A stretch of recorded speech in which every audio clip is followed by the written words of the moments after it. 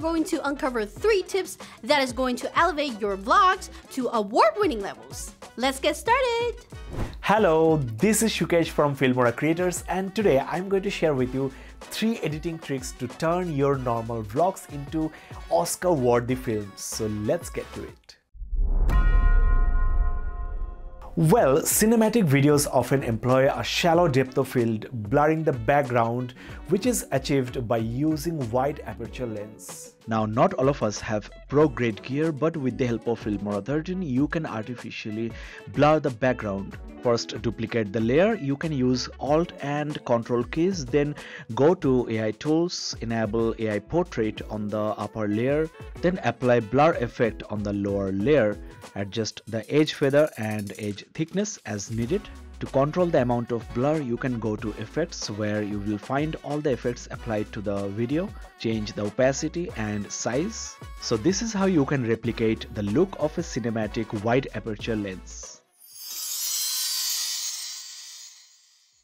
Color grading is the most crucial part, but in Filmora 13 there is a special tool to get color tone of any movie you like. Just double click the clip, then go to color, scroll down to the bottom, color match.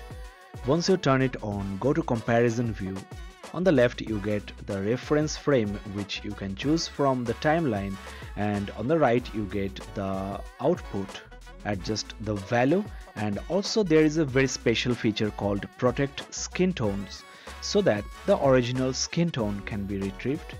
You can obviously do it manually by adjusting the curves, color wheels, adjust the highlights, midtones and shadows. Even apply some film grain from the effects tab. To compare the look before and after color grading, you can use this tool.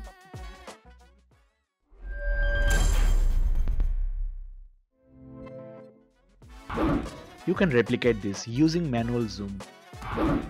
In post-production also, it's possible using keyframe animation in Filmora 13. Add a keyframe, move the playhead, then zoom in a little bit, then add another keyframe. It's ready just like that.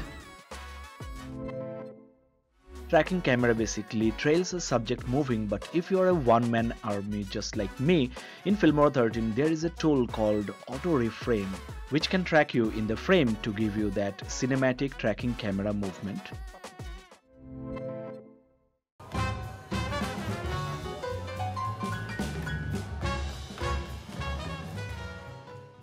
To recreate, I shot 2 videos with different backgrounds, then stitched them alternatively. Then go to transitions, speed blur. I used these 2 transitions, flip roll 2 and 3 alternatively. And here is the result. It looks good enough, right?